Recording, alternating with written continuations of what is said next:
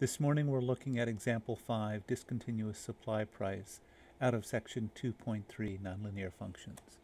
We're looking at a case where we're doing supply and demand price and would like to find equilibrium, but the demand price is a nice normal linear function and the supply price is a linear function broken into two different pieces with a jump discontinuity.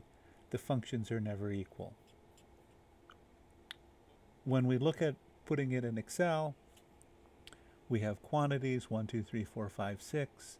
The supply price is given according to the formula. I need to use the if because I have one formula when A is less than or equal to 2 and a different formula when A is greater than 2.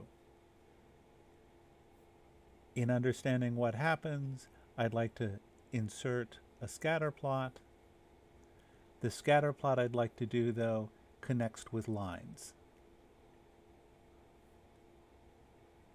And as we see, it seems to indicate there's a place here where they cross, but that's because it's simply connecting the dots.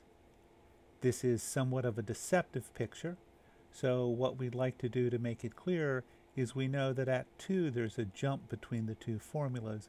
I'd like to put in another row of something really close to 2, but not quite there.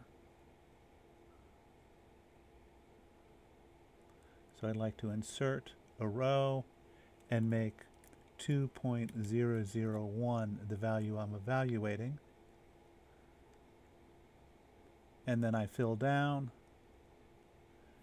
And notice I get something that looks like what we have is it's a straight line, there's a jump, and another straight line. And I have to decide what equilibrium means in this case where the two don't connect.